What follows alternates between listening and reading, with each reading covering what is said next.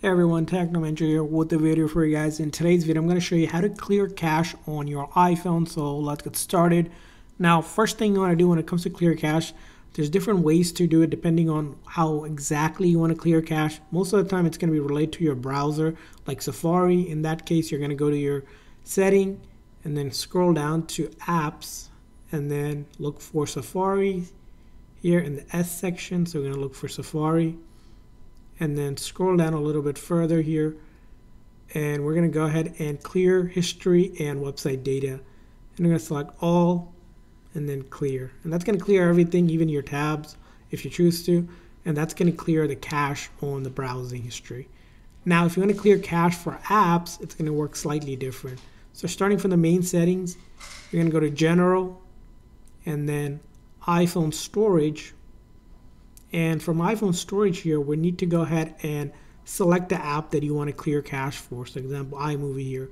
We're going to first start with offloading the app, which is basically going to uninstall the app, and then we're going to click on reinstall. So we're going to go to App Store and then reinstall it here.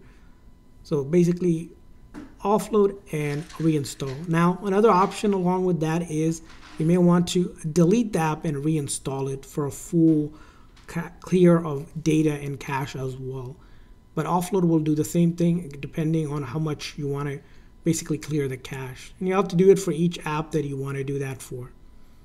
And finally, another way to kind of do a clear the cache, because the iOS already does it internally, you can also follow this step here. You're going to quickly press and release volume up, volume down, and then hold down this big side button until the screen goes completely black and the Apple logo appears. So I'm going to quickly press and release volume up, volume down, then I hold down this side button just like that. And I'm going to keep on holding until the screen goes completely black and the Apple logo appears. At that time, I'll let go of that side button.